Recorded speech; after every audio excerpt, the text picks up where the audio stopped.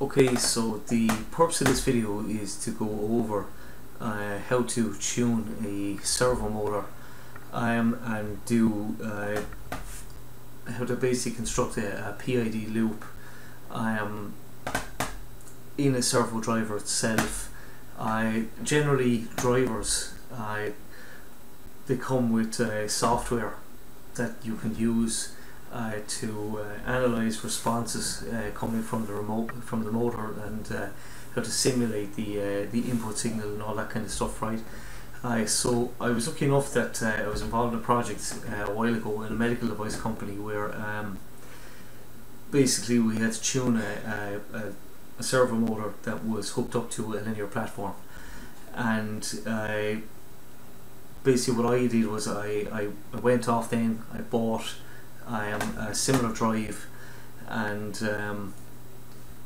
basically I wanted to learn more about the about tuning and so on. So like my academic background is that you know, I had, like, say, control theory and so on. I would have done, say, Laplace transforms. I tried to assess response, first order and second order responses, and so on. You know, so I have a big interest in the area, but unfortunately during college I never actually did it. You know, so this video is just going to cover that, right? So the drive that I'm using is from a company called Lead Shine, and they're an American company, and they're known for doing basically cheap drives, really, you know. And this servo drive, it's basically controlled either using RS-232, so serial communication, or direct input signals themselves, right? So pulses and waves that will actually go in to tell the motor to turn clockwise, anti-clockwise, and at what rate, and so on. Then we just have a connection from the encoder, and then actually power out to the motor. The motor itself is a brushless DC servo, and then it has an incremental quadrature encoder attached to the very end. So yeah, then it just literally is the power supply, and the circuit is nothing, it's just pretty much hooked up to it. Right, so basically what I'm going to do is I'm going to log in to the actual software itself. It's called Pro Tuner, and then what I'm going to do is I'm going to move this motor, and what I'm going to do is I'm going to play around with values. So basically what I'm going to do is I'm going to log in to PC that has this guy connected.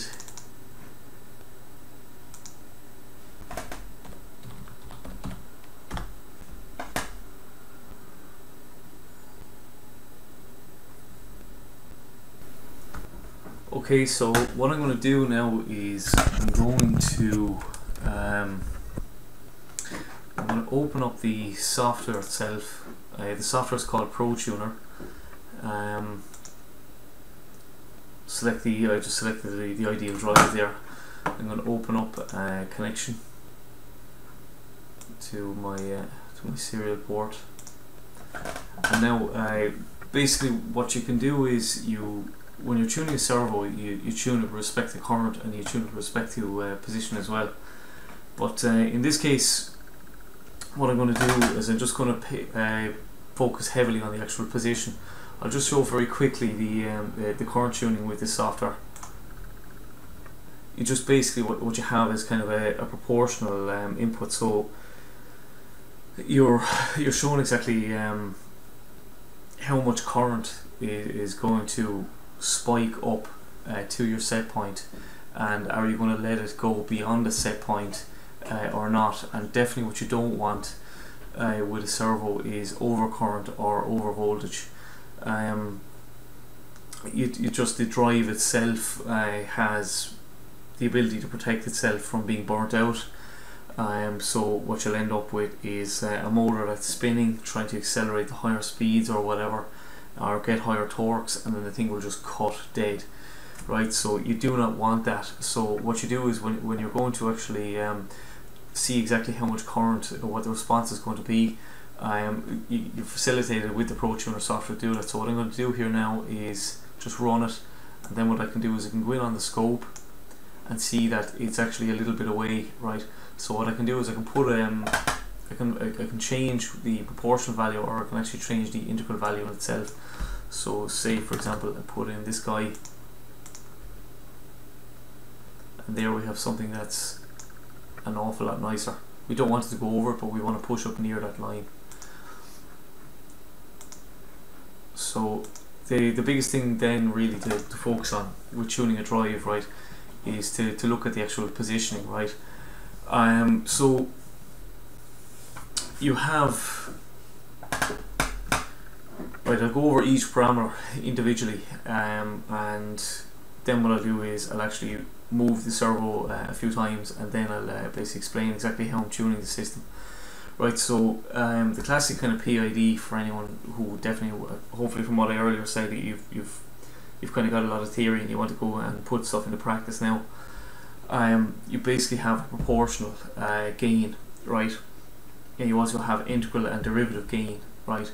So your input continually that's being monitored is your positioning error, right. So you basically have a command position and then you have your actual position, and the difference between them, that's the thing that really drives the response of the system, of a servo, right. So gain is basically when your position error is big, your gain, the magnitude is brought out, right. So your response is going to be kind of drastic if your positioning error is very, very big. And then obviously when you start playing around with the gain, you're adjusting the actual response that the system is going to have. Is it going to be a strong response, or is it going to be a light response? So the key element with tuning a servo is that you're focused on two specific things: system response time, because you want the time to be very, very good generally, right. You want the system to do what you want it to do, and then you want rotor stiffness, right. So if you tune a system wrong, basically what you're going to end up with, you're going to be in a position where the rotor is vibrating like mad, right. It's vibrating like mad.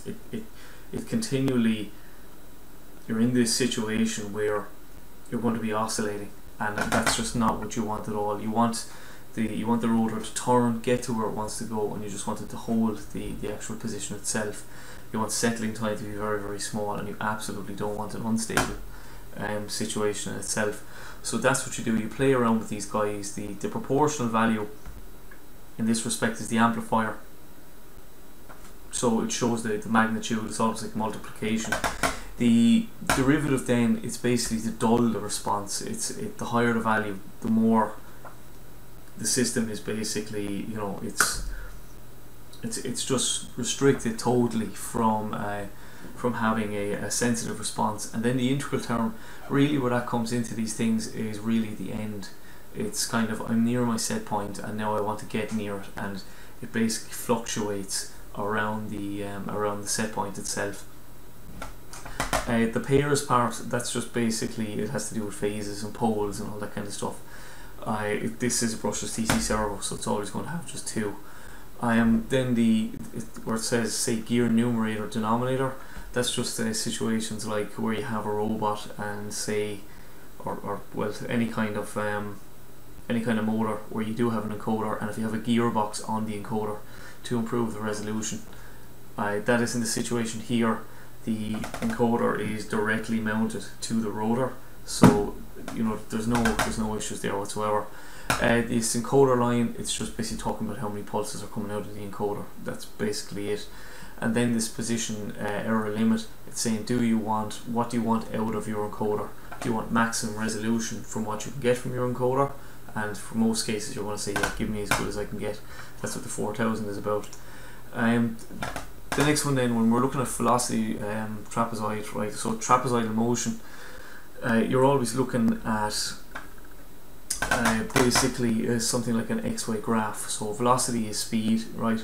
So you're going to have, ideally with a servo, unless you're really looking for a complex motion profile, you're going to want a steady speed to be held, and then you also want the servo to perfectly ramp up, and then you basically want it then to actually perfectly ramp down. Just kind of constant my time. I'm just going to check it. Actually, I'm just going to stop this now and then I'm going to do another video.